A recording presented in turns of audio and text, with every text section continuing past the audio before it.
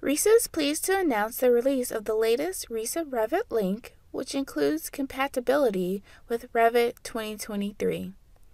This version of the link also includes updates to the round-tripping process due to Revit's new workflow for structural analysis. Revit no longer automatically creates an analytical model when drawing physical members.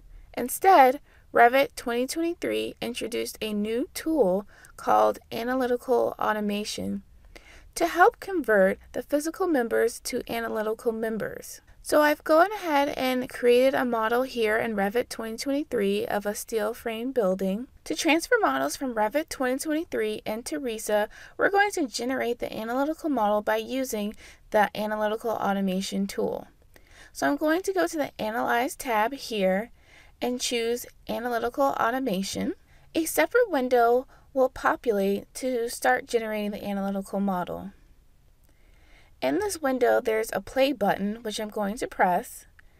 And following the tool's prompts, I'm going to now select the Revit members to create an analytical model.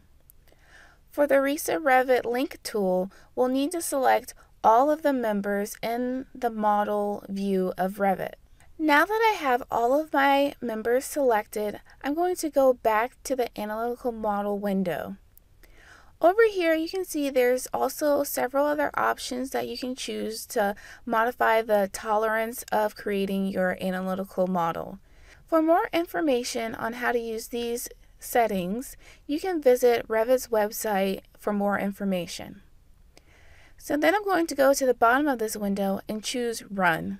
Now that you have your analytical model, you can now go up to the add-ins and select to transfer this model into RISA, like in the past versions of the RISA-Revit Link. For more information on the RISA-Revit Link or information on other topics, please visit our website, risa.com.